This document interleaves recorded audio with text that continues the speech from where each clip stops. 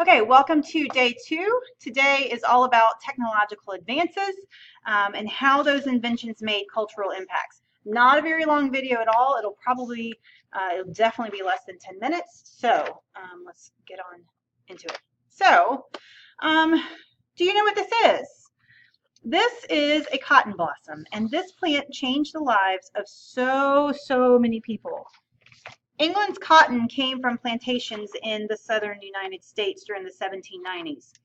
It took forever to remove the seeds by hand, plus it was really hard work. Eli Whitney, an American inventor, invented the cotton gin in 1793. This basic machine multiplied the amount of cotton that could be cleaned so much so that in 1790 American cotton production was about 1.5 million pounds to 85 million pounds in about 20 years. Now, the cotton didn't pick itself, and here's your first fact that you need to write down. The invention of the cotton gin increased the demand for slaves on American plantations. This chart shows you the direct correlation between the invention of the cotton gin and the demand for slavery. Both absolutely skyrocketed.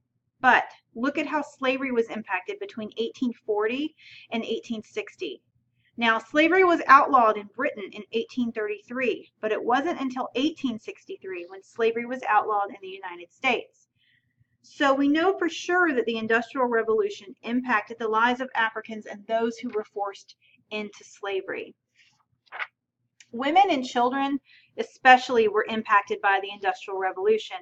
We've already talked about the end of the cottage system, that once factories were being built, the factory owners needed people to work in the factories and to run the machines and make the various goods and products. The cottage system was replaced by the factory system. Not necessarily, I mean, it was a good thing, but not everything about it was good. So working conditions were terrible, absolutely deplorable. Here's an idea of what a day in the life of a child laborer would have been like.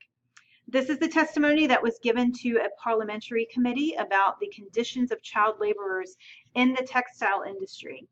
This is according to William Cooper, who began working in the textile factory when he was 10 years old.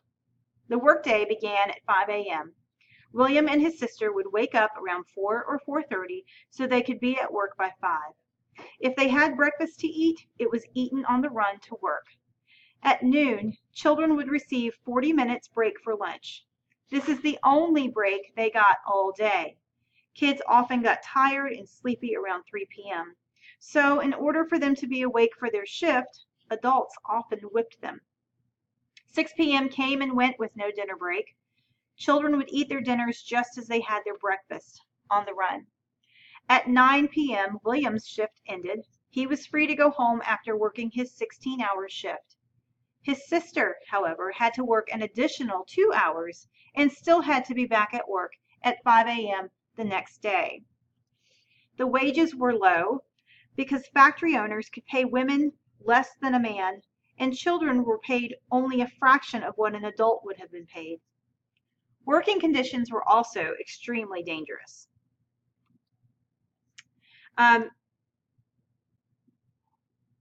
Many times workers were crammed into rooms with machinery and heavy equipment with only one door in or out. So if there were to be a fire, everyone would have to jam through one door. Air quality within the factories was terrible as well. Now, if you had been a man during the Industrial Revolution, chances are you would have a difficult time finding a job to support your family. Men had to compete with women and children for jobs. And if I'm a factory owner and I can hire women and children for much less than a man, you better believe that that's going to be what I do. Because child labor equaled two things. It kept the cost of production low, which meant that profits would be high. Now, if you remember from the video we watched in class, we saw where children worked the coal mines. Officially, they started at age 8. But remember that unofficially, some children began working as early as between 3 and 5 years old. Finally, the Mines Act was passed in 1842. And what it did was prohibit females and children under the age of 10 from working in the mines. But still, 10 years old that's hardly old enough to work in a coal mine. Now, the owners of the mines and factories exercised considerable control over their workers' lives. Oftentimes, they owned the tenement where the workers lived. They had major connections in the neighborhoods, and if a worker left the factory, they would often be kicked out of their tenement. They would pretty much be blackballed in the neighborhood, meaning that everyone would turn their backs on them, or in other situations like the mine owners, they would sell the candles to the miners, but they would jack up the prices so it wasn't fair at all to the workers.